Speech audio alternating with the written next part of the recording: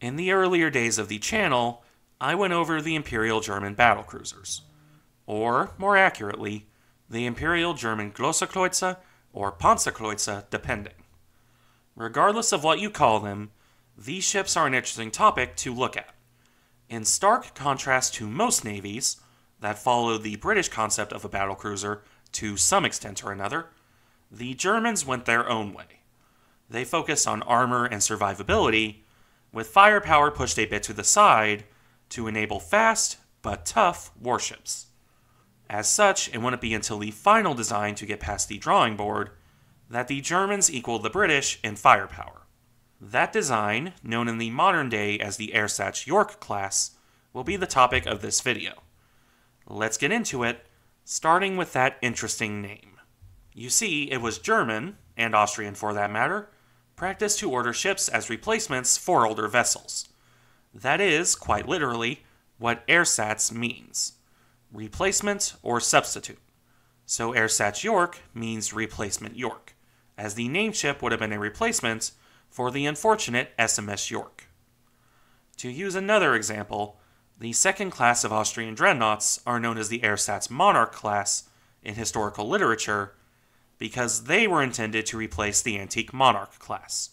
With that done, let's move on to the design history.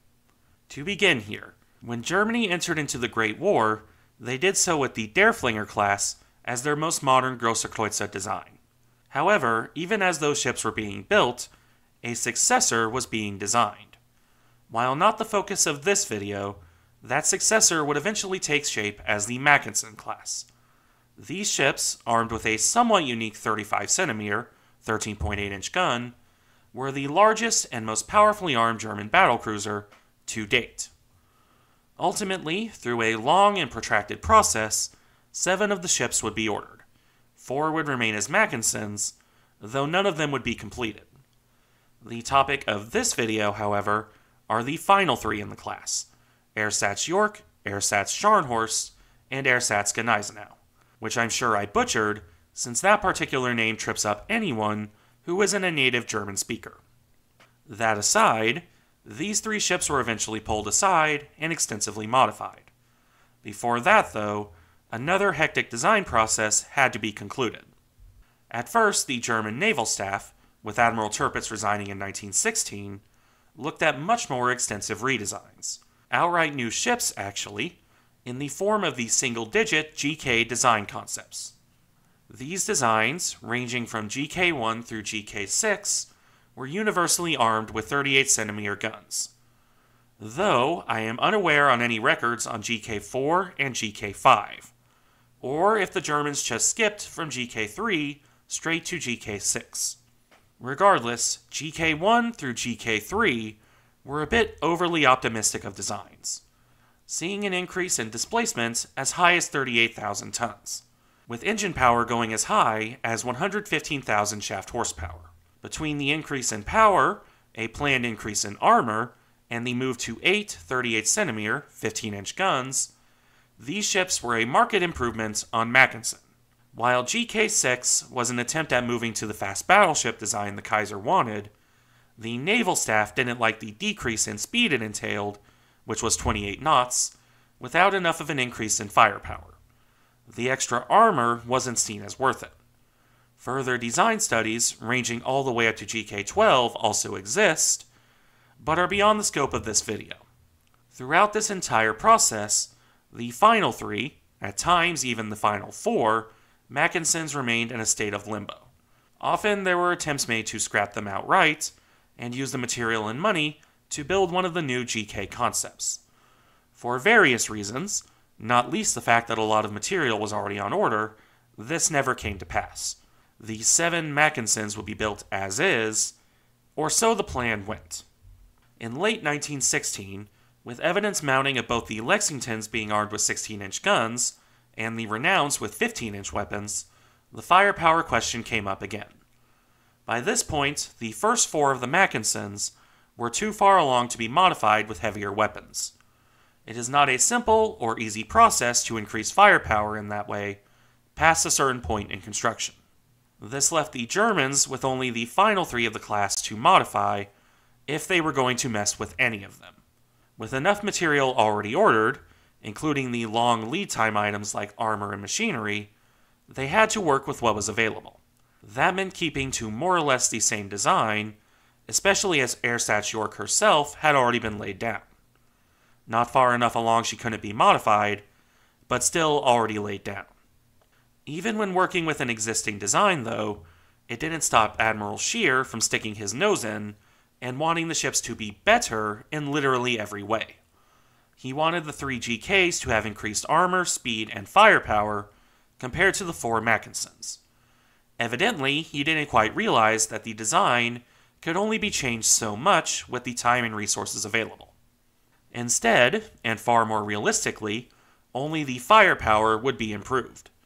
Where Mackensen carried 8 35cm guns and 4 twin turrets, Ersatz Yorck would carry the same number of 38cm 15-inch rifles, in more or less the same layout of a superfiring pair forward and a superfiring pair aft. The aft guns being further apart than the bow ones. This was the major change in the design compared to the previous ships, though not the only one. Part of the reason for sticking to a modification of an existing design was to keep displacement down. This was done, in spite of the larger guns, by sacrifices made elsewhere. Deck armor was reduced and speed lowered to around 27 knots from the 28 of Mackensen, in spite of using the exact same power plant. That being 32 boilers, 24 coal-fired and 8 oil-fired, run through 4 shafts. This produced about 90,000 shaft horsepower, in theory, considering none of the ships ever ran sea trials. On the topic of the machinery, though, this is where the most visible change between the designs came in. While the power plant was identical, Ersatz Yorck, as part of her general increase in size, had a different internal arrangement. This meant that the ship could trunk all her exhausts into one large funnel instead of 2 smaller ones. It's a very distinct visible difference that also came with some advantages in regard to smoke interference and the like. Moving on, though, I don't normally list the length or beam of ships anymore. In this case, I'll make an exception because it is another difference between Ersatz Yorck and her half-sisters. Mackensen had a length of 223 meters, roughly 731 feet, and a beam of 30 meters, roughly 100 feet, as well as a displacement of 31,000 tons, rising to 35,300 at theoretical full loading.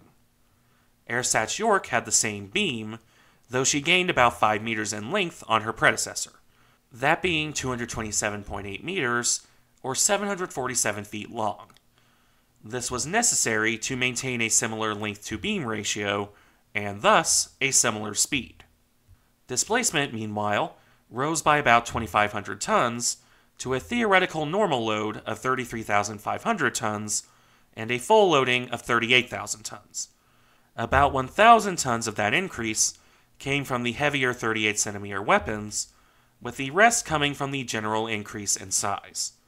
While I'm on the topic of the weapons, though, Ersatz Yorck lost 2 secondary guns and 2 torpedo tubes compared to Mackensen. This left her with 12 15cm 5.9-inch secondary guns and 3 submerged torpedo tubes, as well as 8 88mm anti-aircraft guns. To round out her statistics, before I move on to the construction information, such as it is, I will cover the armor protection. This was functionally identical to Mackensen, save for some relatively minor changes here and there. The most notable of which being a slight thinning of her deck towards her stern, though this was a minor change in the long run.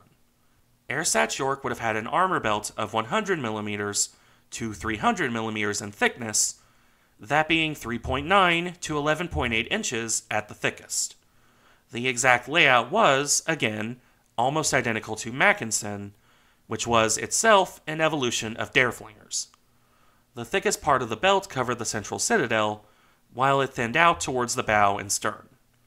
With the important note that, while the bow had a 30mm splinter plate, the stern was completely unarmored.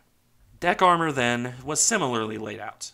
The thinner armor, around 30mm, covering the less important areas, while places like the magazine had a thicker 80mm deck. With that done, that just about rounds out the design and technical details, so a short blurb on construction to finish the video. Ersatz Yorck, the only one of the three to be laid down, had her keel laid in July 1916. This was before the redesign later in the year, though she was so early in construction she was able to be modified in line with her sisters. However, she would only ever see her midship section of hull constructed. By 1917, German shipbuilding industries were being diverted to U-boats. While the Mackensens were far enough along to justify at least some work continuing, the Ersatz Yorck sisters were not. In early 1918, the little work that had been done on Ersatz Yorck was scrapped on the slipway, some 26 months from completion. Ersatz Scharnhorst was never begun at all, and the material gathered for Ersatz Gneisenau, notably her diesel generators, was routed to the U-boat program. Specifically, U-151 through U-154 were fitted with her diesel generators. This does, of course, mean that the only complete parts of any of these ships to go to sea were diesel generators stuffed into U-boats. And with that, we come to the end. These were interesting ships, and I personally love the look of the design, but they were never even close to completion. A shame, to be sure, though one can argue up and down how useful they would have been, even had they been completed. Thank you for watching. Remember to like, comment, and subscribe if you enjoy the content, and I'll see you in the next one.